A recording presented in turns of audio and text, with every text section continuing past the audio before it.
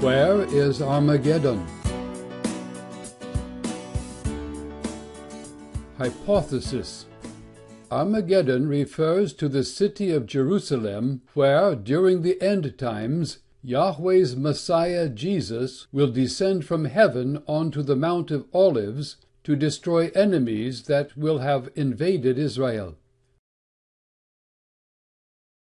The only mention of Armageddon occurs in the book of Revelation. Demonic spirits go abroad to the kings of the whole world, to assemble them for battle on the great day of God the Almighty. And they assembled them at the place that in Hebrew is called Armageddon.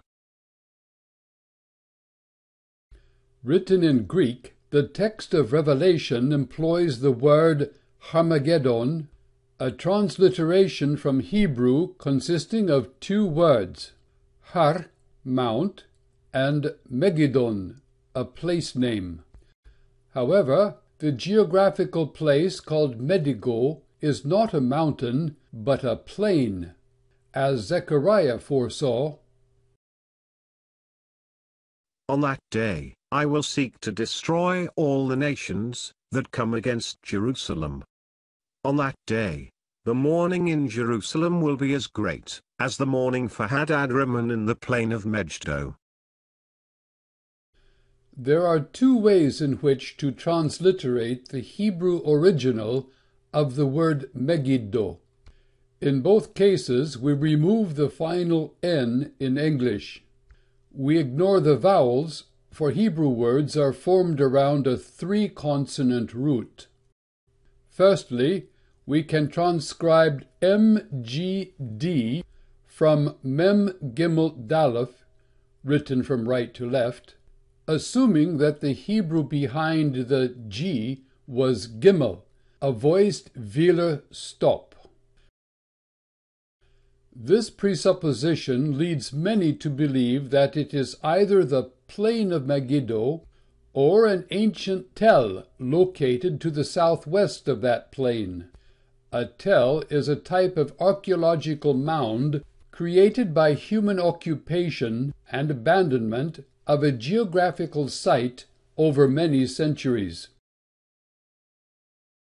Secondly, it is equally possible to transcribe M inverted apostrophe D from Mem Chain Dalif, assuming that the Hebrew letter behind the inverted apostrophe was Chain, a voiced pharyngeal fricative.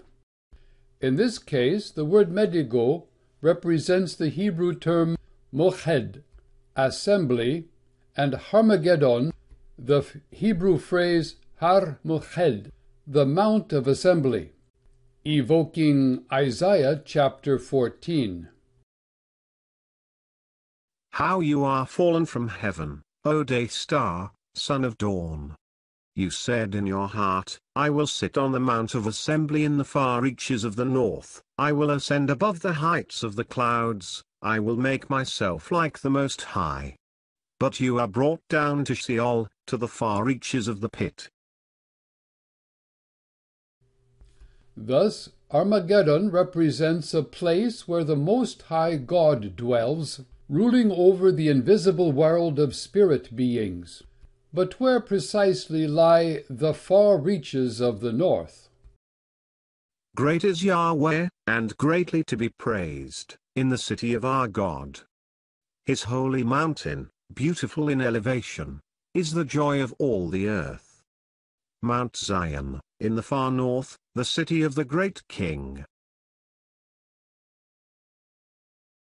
The expression far north in ancient Near Eastern religion was the northern Mount Bashan, the supposed dwelling place of the demoniac god Baal, the competitor of Yahweh, the only true God. But in the book of Revelation, the extreme north has shifted to Mount Zion in Jerusalem, where the end-time enemies of Israel will be defeated by Yahweh in the person of his Messiah, Jesus. Then Yahweh will go out and fight against those nations, as when he fights on a day of battle. On that day, his feet shall stand on the Mount of Olives, that lies before Jerusalem on the east. And on that day I will seek to destroy all the nations that come against Jerusalem. The inhabitants of Jerusalem, when they look on me, on him whom they have pierced, they shall mourn.